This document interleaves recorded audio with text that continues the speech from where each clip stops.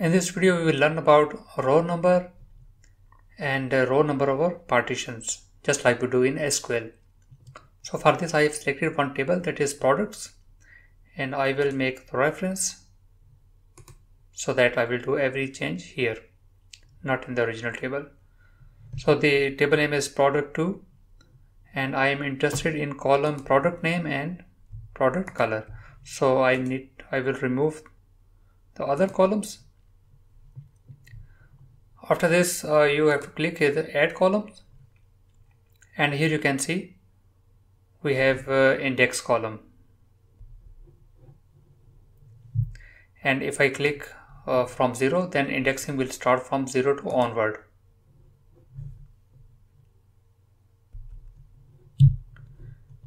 And here you can see this indexing is from 0 to onward.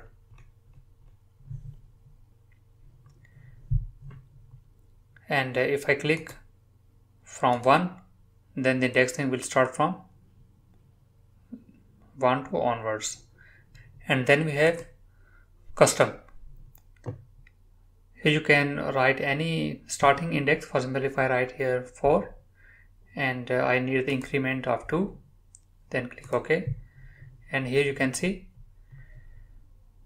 it is started from 0, from 4 and 8, 12, 16 and onwards with the increment of 4. So this is how we can add a row index. And you need to remember this formula, add index column, that because we have to use later. And now I will remove these three, add index 1, 2 and okay. So now the requirement is we need row number over partition by color. For example, if the row number start from 0, 1, 2, 3, so onward, and when the new color will come, the counting will start again from 0. So how we can do this? We just need to click transform, and here it is group by. In the group by, we need to select the column, that is color, and the column name can be any. For example, it is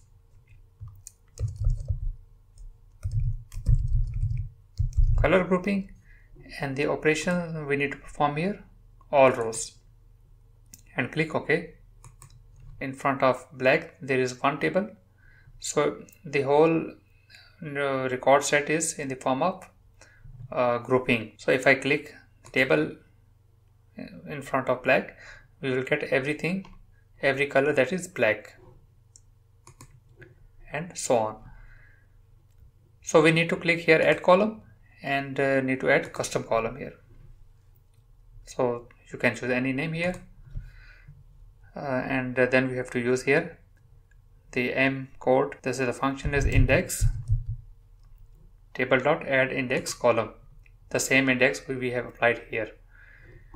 And then we need to, it takes a couple of parameters, and the first parameter is the table that we have provide here, color grouping. And then the other new column, I can write here data, and the starting initial value will be 0 and the final value is 1, the increment is 1. Then click, then we need to close it, okay. And we are interested in this custom column. We don't need this because we had already used this color grouping in the custom column.